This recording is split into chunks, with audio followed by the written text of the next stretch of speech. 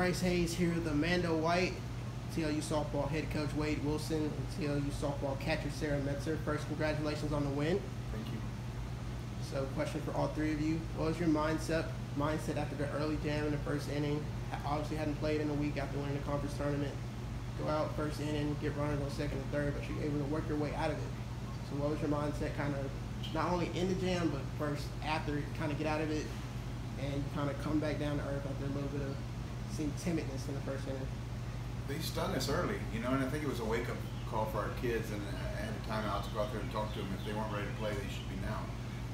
And we found a way. They popped up on a squeeze play, gave us an out, and then a little infield fly to second base, and then we got out of the inning with a strikeout, I believe. So I think that kind of got the game going a little bit for us. It was a little wake-up call for us, whether we needed that or not. But it was definitely bunt, and then 2 stolen bases right out the gate. I thought we were playing ourselves, so it was a good wake-up call for us. So, five-inning win. Can you just kind of give me an overview how you think things went today? I don't think we were real sharp, and maybe it's because we hadn't played in a couple weeks.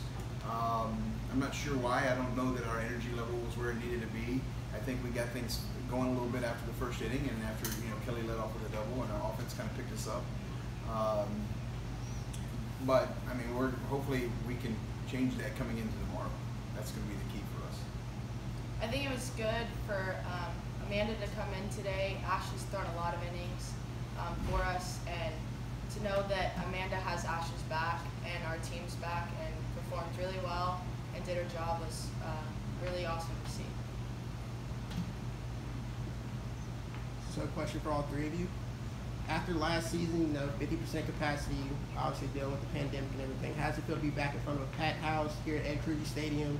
Crowd was rocking, kind of got into it as you started to score more runs. How does that feel? It was good. We hadn't seen a packed house in a while, and about 6:30 I was a little worried about it. There wasn't a lot of people in the stands yet, but it was good. On our side at least, we had a packed house, so I thought the energy level was good, and I think that helped with us scoring early to kind of get them going and involved in the game. It's really nice to see everyone back and out there. Like you said, last year we had a group of students that were pretty rowdy for us, and it was good to see that all of our parents and family and friends and everyone could actually be here this year out in full force. So, question for you specifically, Amanda. How did it feel to get the call out of the bullpen? What was going through your head? It's been a minute since you've been in the circle. So, what was going through your mind? How did it feel to kind of slow down some hitters today? Right. It was definitely a big moment for me. I think my biggest focus going into a situation like that is just me and the catcher and keeping that. Like, I know I have a good defense behind me that can make plays, and I can let batters hit the ball, put the ball in play, and they'll still make plays for me. I want to add on that too.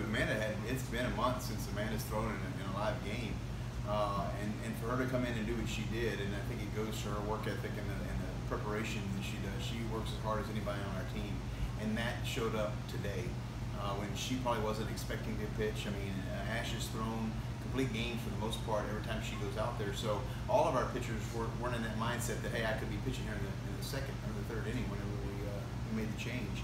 And she came into a bases loaded situation with 1 out and got a ground ball double play. We're out of the inning, and then she set them out. I think she gave up 1 hit the rest of the outing. So she did a phenomenal job, and it's nice to have that. Sarah, hit your first home run of the season. What pitch was it? How did it feel to finally see one go over the fence this season? Yeah, it's been a slower season for me. This week we focused on cutting off the ball, and I think Wilson always goes like that to me, and it's like middle, just think middle. So if I keep my hands on my line, and I just did that and saw the ball, I probably couldn't tell you what the pitch was, probably down the middle. So I like swinging it down the middle pitches. So question for all three of you. We'll let you go. Anything to clean up for tomorrow heading into game 2? I think our energy needs to be better. And that's the bottom line. We want to go out and play good, clean softball with a lot of energy and have a good product for our fans. And I think that's what we need to change differently. That's the things that we need to adjust between now and tomorrow. All right. Thank you, Coach. Congrats on the win. Thank you, Sarah, Amanda. Good luck tomorrow. Thank you.